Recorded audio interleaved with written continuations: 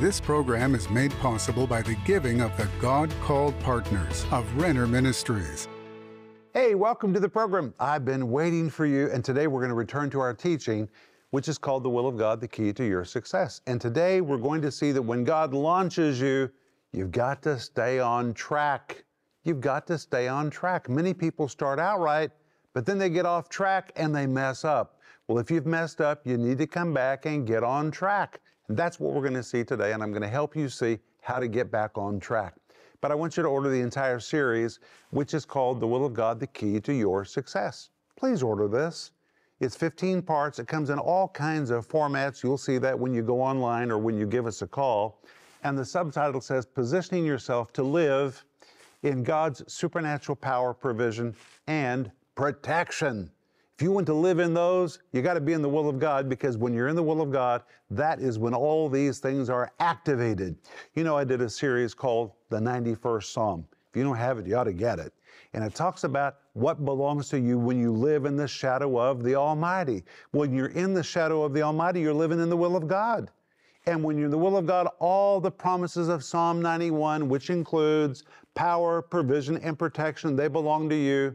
My friends, all of that is yours when you get in the will of God. It doesn't mean you're never going to have problems, but it means you're going to have supernatural power to deal with them, supernatural provision, and supernatural protection. And my life is a testimony of that. But please order this by going online or giving us a call. And remember that it comes with a study guide. And my friends, this study guide is enormous. This one is 95 pages. That's a lot of material. And I want you to enjoy this because we worked hard on it. It has a synopsis of every program, the topic, the Greek words, the scriptures, the points, everything in the program. It's all right here because we want to put a meal on the table for you. We want this teaching to really get inside you. And we want you to have the book by the same title, The Will of God, the Key to Your Success. When I wrote this book, it was so powerful for me as I began to analyze the will of God and really digest what the Apostle Paul went through. I could see it operative in my own life and begin to think about how it could operate in the lives of others. And the back of the book says, are you ready for a life filled with adventure? That's what I want you to happen. And when you begin to do the will of God, adventure is released, and it is so exciting. Let me tell you, if you feel like you're living in a black and white world, it disappears when you step into the will of God. Everything becomes full color. So please order all these things by going online or by giving us a call. And when you reach out to us, let us know how to pray for you, because at Renner Ministries, we're praying people, and we would count it a privilege to pray for you. It doesn't matter what the need is. You let us know, you call us, or you send us an email, and we'll put our faith out there with you. And God will do something wonderful for you. But I'll be back in just a moment. Stay tuned for a teaching you can trust, a message that will inspire, strengthen, and equip you with vital insights and understanding from the Word of God. Here is Rick. Today we're going to see that when God launches you, you need to stay on track. But first I want to tell you one thing about our ministry you may not know, and that is our ministry to people who need drug rehabilitation. We have a massive ministry in Moscow right here that helps people who have had some kind of addiction in their life. And my friends, we have been ministering to these people for years and years and years, and the success rate in our drug rehab ministry is just off the charts. And that's because we don't just give them psychology, we get them in the Bible, we get them filled with the Holy Spirit, we teach them how to walk in victory, and today, so many of them are set free, they're married, they've got families, they're serving in the church. In fact, right now we're producing a whole movie about one of their testimonies, because it is just so dramatic what God has done in that person's life, but he's just one of many. And because of the giving of our partners, we are able to do this very important ministry for people who've had some kind of addictions. I'm talking about our drug rehabilitation ministry, which we really believe in. This is really the ministry of Jesus. And if you're a partner, what we're doing in this particular respect is partly due to you. It's because of your giving. So I want to say thank you. Thank you, partner. And if you're not a partner yet, please pray about becoming a partner and help us do the work of the ministry. And when you become a part of the partner family, we're going to send you my book called Life in the Combat Zone. The subtitle says How to Survive, Thrive, and Overcome in the Midst of Difficult Situations. And we're going to send you my wife's book, Denise. And the name of that book is The Gift of Forgiveness. These two books we think are so important that we want every partner to have them. But reach for your Bible. We always use the Bible in this program. And today we're going to see that when God launches you, you need to stay on track. Now, in Acts chapter 26, we've already seen that when the Apostle Paul stood before King Agrippa and gave Agrippa his testimony, he tells us something about his conversion that was not recorded over in Acts chapter 9. He tells us what Jesus said to him when he looked up and he saw Jesus standing in that cloud of glory. And when you come to Acts chapter 26, verses 16 to 17, Paul says he heard Jesus say, "Rise, stand upon thy feet." I really like that, because Jesus never wants anybody to stay down. He's always saying, get up, rise, stand on your feet. He's saying that to you too. "For I have appeared unto thee for this purpose." So from the very moment of his conversion, he finds out God has a plan for his life. And then Jesus adds, "to make thee a minister." So first of all, he finds out he's called into the ministry. He finds that out the moment that he's saved. And not just called to the ministry, and a witness, both of these things which thou hast seen, and of those things in the which I will appear unto thee, which means he's going to have a ministry of supernatural revelation. He knows now, in the moment of his salvation, he's seen Jesus now. He's going to see Jesus again and again and again. It's a ministry of divine revelation. And then he says, "delivering thee from the people and from the," listen, "Gentiles unto whom now I send thee." The word send is the Greek word apostolos. It's where you get the word for an apostle. So in the moment of his salvation, can you imagine? He hears from God that he's a minister, okay? Just a few moments ago, I was killing Christians. Now I am a Christian minister. Number two, I'm not just a minister, but God has given to me a ministry of divine revelation. Number three, he's delivering me from the people, that's really from the children of Israel, and from the Gentiles unto whom now I send thee. God is going to send me as an apostle to the Gentiles. Ay, ay, ay. So from the outset of his conversion, God's will was revealed to him. God did not want Paul or you or any of us to struggle for years and years and years and say, well, I just don't know what I'm supposed to do. I don't know what is the will of God for my life. So God fixed it. That when the Holy Spirit came into you at your conversion, when he came into Paul, that's what we're reading, he brought the mind of God, the will of God, the DNA of God, the blueprint of God for your life. All of that is in the Spirit of God. And when the Spirit of God came into you, you got the whole package, which means God's plan for your life is not out here floating in the atmosphere. It's inside you.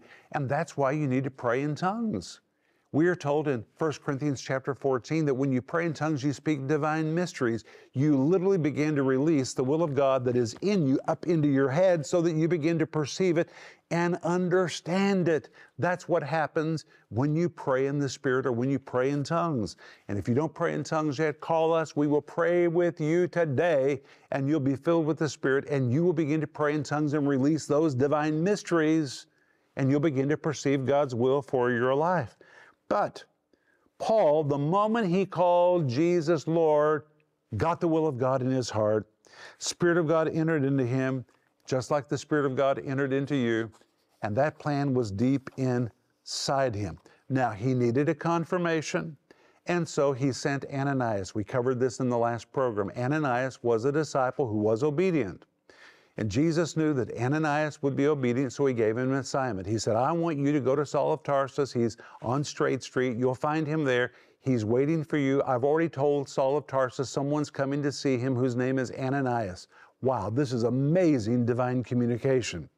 And God says to Ananias, here's what you are to tell him. Acts 9:15. You're a chosen vessel unto me to bear my name, number one, foremost, above everything else, to the Gentiles.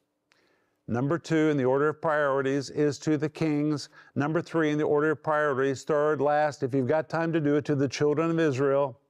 So God's order of priorities for Paul was threefold. First and foremost, he was called to be the apostle to the Gentiles. Second, he was to bear witness about Jesus before kings and to governmental authorities. And third, he was called to be a witness to the children of Israel, but this was the last on the list in terms of importance. His chief primary call was to be the apostle to the Gentiles. And when Paul heard that Jesus was sending him to the Gentiles, it must have been an overwhelming blow to him mentally and emotionally, because he'd been raised to loathe Gentiles.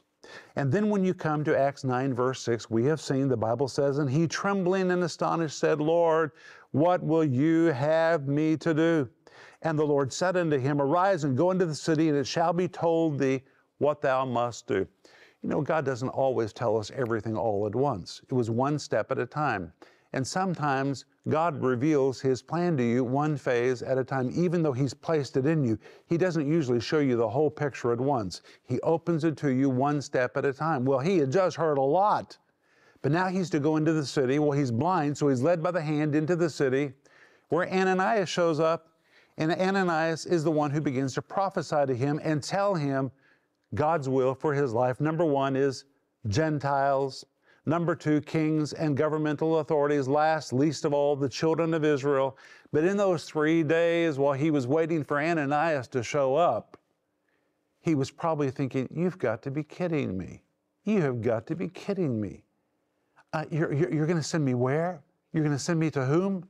You're going to send me to, to Gentiles? Are you sure you're talking to the right guy? I'm not the guy trained to minister to Gentiles.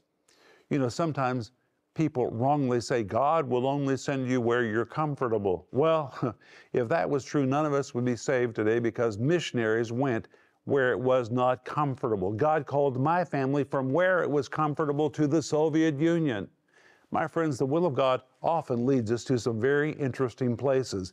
And when Paul heard that he was going to be the apostle to the Gentiles, I'm sure he said, Gentiles, Gentiles, you've got to be kidding, Gentiles. And that was why he needed a confirming word. So as I've told you, Ananias shows up, and you read about Ananias in Acts chapter 9, verses 11 and 12. And the Lord said to Ananias, Arise and go into the street which is called Straight, and inquire in the house of Judas for one called Saul of Tarsus, for behold, he prayeth, and hath seen in a vision a man named Ananias coming in, putting his hands on him, that he might receive his sight. Well, Ananias had heard this horrible reputation about Saul of Tarsus, so he said, Lord, are you really sure? And that's what we read in Acts 9, 15 to 17. The Lord said, go thy way, it's okay. Yes, this is me. I'm telling you to do this. Don't be afraid. For he is a chosen vessel unto me, to bear my name before the Gentiles first, secondarily kings, third before the children of Israel. And Ananias did what he was instructed to do. He came into the house, and lo and behold, just as he had heard, there was a blind man, a man named Saul of Tarsus. He came and he said, Saul, brother Saul, the Lord, even Jesus, sent me to lay my hands on you, that you could be healed, that you could be filled with the Holy Spirit. And here's a prophetic word. God has called you as the apostle to the Gentiles, number one. Number two, you're to speak to kings and to those in authority. And number three, if you've got time to do it, you're to minister to the children of Israel. But number one, chief above all else, you are to be the apostle to the Gentiles. Well, now here Saul was sitting in that house saying, Lord, are you sure? You've got to give me a confirmation. Lord, you've got to show me again, is this really you that has spoken to me?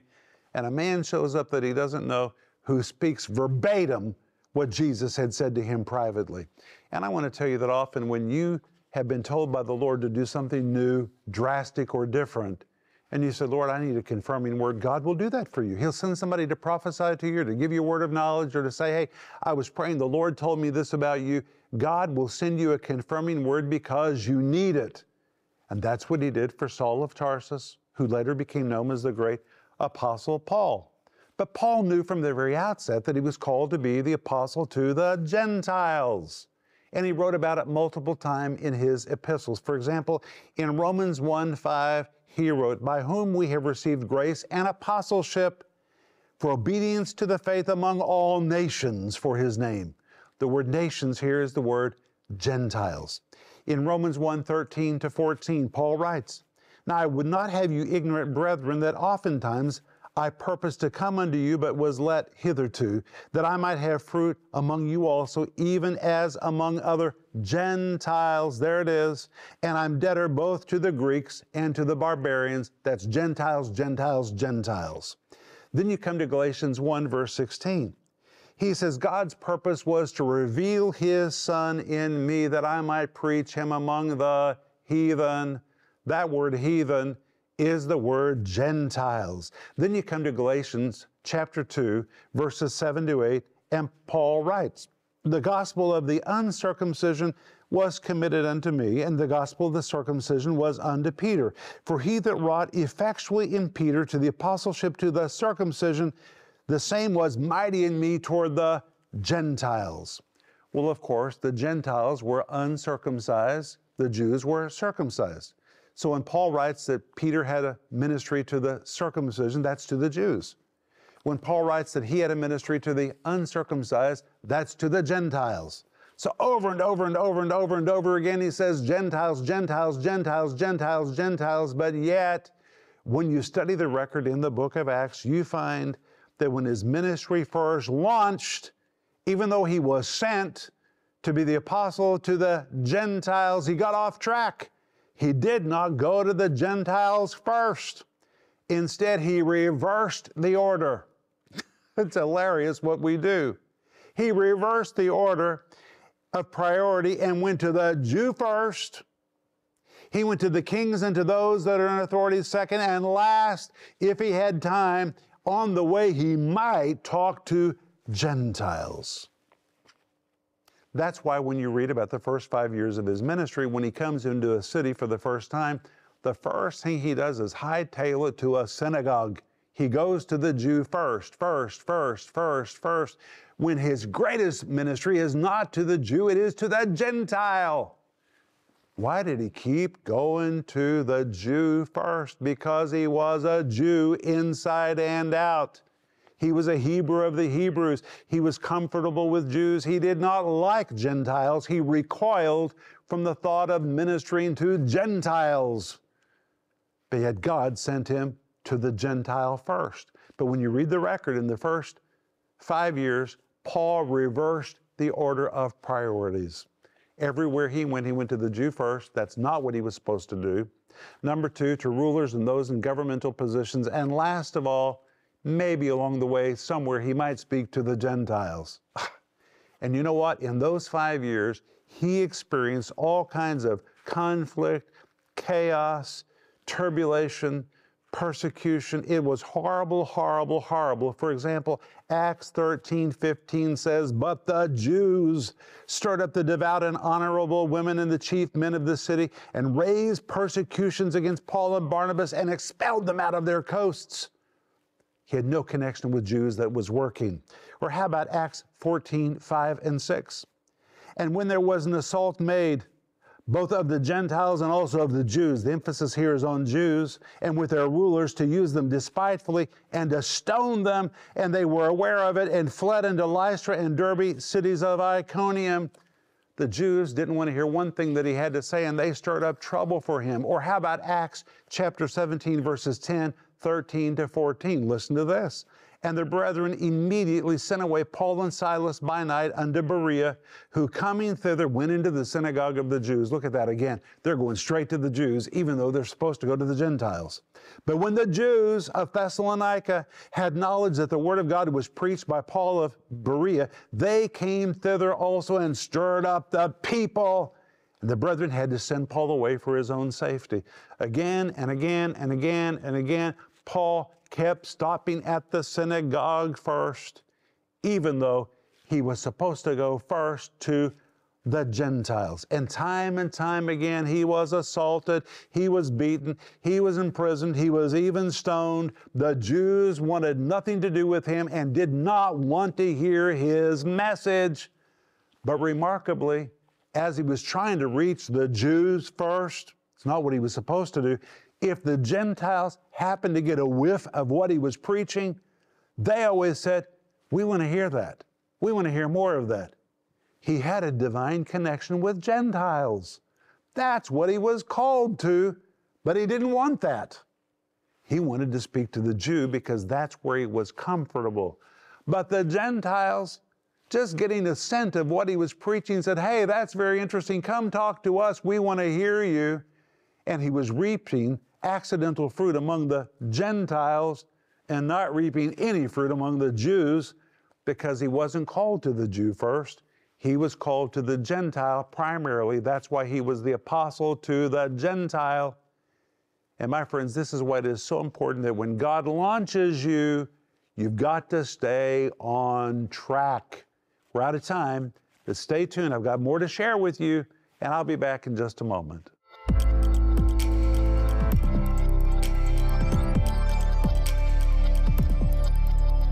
Someone asked the question, how many people can one angel kill? Well, we read in Isaiah 37, verse 36, that one angel by himself killed 185,000 men. That's a lot of people, but just imagine, Jesus said he could have called 12 legions of angels that were available to him. Well, in one legion, there were 6,000 angels. Well, if one angel can kill 185,000 men, that means that a legion of angels, which is 6,000 angels, could kill 1,110,000,000 men, but Jesus was able to call 12 legions of angels, and if you put it all together, it means 12 legions of angels have the ability to kill 13,320,000,000 men, which is more people than there are people on the face of the earth. My friends, this tells us angels are mighty and powerful, and angels are available to help you. Do you hunger to know what God wants to do with your life, or what steps to take to fulfill the perfect will of God? Or maybe you need an answer from heaven for a life-changing decision. You can learn to hear from heaven to know God's plan today with Rick Renner's updated teaching series, The Will of God, the key to your success. Rick answers the hard questions about the often misunderstood subject of hearing God's voice and how you can know His will for your life. He shares from his own life how he discovered the will of God and the bumps he encountered along the way. Titles in this series include Coming to Grips with the Call of God for Your Life, Being in the Right Place at the Right Time, Don't Misinterpret What God Told You, Redirecting and Getting Back on Course. This 15-part series is available in digital or physical formats, starting at just $24. We're also offering Rick's book by the same name, The Will of God, the key to your success. Rick delves into the journey of the Apostle Paul and other key Bible characters as they sought to walk out God's will for their lives. Along the way in this fascinating process, Rick will reveal vital lessons to help you in your own pursuit to fully align with God's will for your life, which is the key to your lasting success. This book can be yours for only $19. Bundle the series and the book, The Will of God, the key to your success. Don't miss this special offer. Call the number on your screen or go to renner.org to order. Call or go online now. Hey friends, where do you think I am right now? This is my old TV set. I used to teach all my programs and come to you from right here in every program, but now I'm working in the new studio because you helped us to build it, and I want to say thank you. But you may ask, well, what's going to go on in this old studio? This old studio is being transformed into a new TV studio for our new TV network, which is called the Good News Channel. Think about that. God gave us a satellite network and a federal channel in Russia that has the potential to reach into every home. We actually have a federal license which allows us to take the signal of our network into every single home. That is just amazing. And I don't think anyone else has ever received this particular license. Only God could open a door that big. Wow. And now we're renovating the old studio.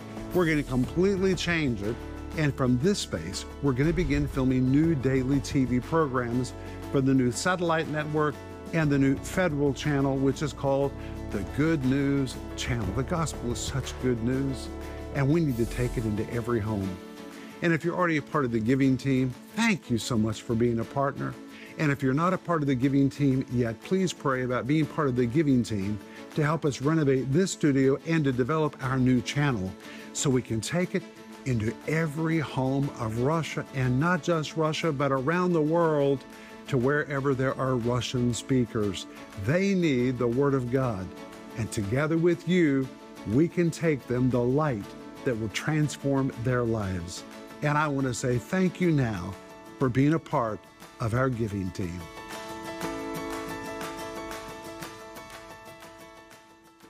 Well, in today's program, we've seen the importance of when God launches you, that you stay on track. Don't get off track. When you get off track, it creates troubles for you. And my friend, if you've gotten off track with the will of God, you can get back on track. We're going to talk more about that in tomorrow's program. But I want you to have the entire series, which is called The Will of God, the Key to Your Success.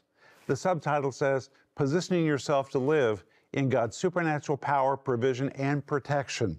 It is 15 parts. It comes in all kinds of formats, and it comes with a study guide that is wonderful. And I want you to have the book by the same title, The Will of God, the Key to Your Success. Please order this. You will devour this book.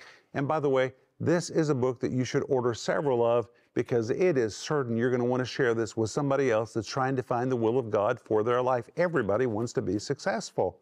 Well, you become successful when you get in the will of God. It's knowing the will of God and doing the will of God. It's being in the will of God that produces success. But I want to pray for you. And by the way, if you need prayer, you reach out to us right now or send us an email, and we'll pray with you on the phone or the moment we get your email. But Lord, we thank you that you've got a plan for every one of our lives. And once you reveal it, you want us to stay on track. If any of us have gotten off track, I pray for us to get back on track. I especially pray that for my precious friend. In Jesus' name, amen. Amen. I'll see you tomorrow. But remember, Ecclesiastes 8:4, where the word of a king is, there's power. If you've never received Jesus as your Savior and Lord, now is the time for you to experience a new life Jesus has to give you. Pray this prayer with me right now.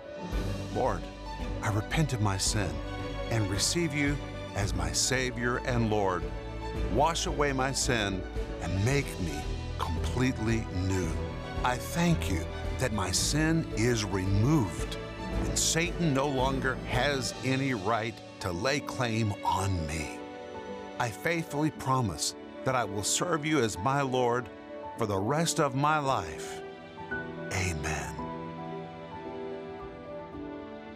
If you just prayed the prayer of salvation with us, would you please let us know by going to renner.org/salvation?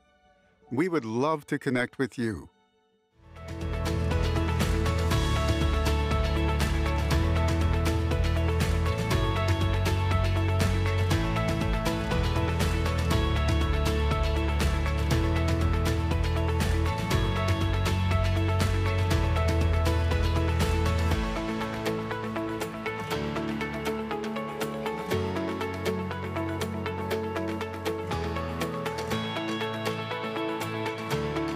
This program was made possible by the giving of the God-called partners of Renner Ministries.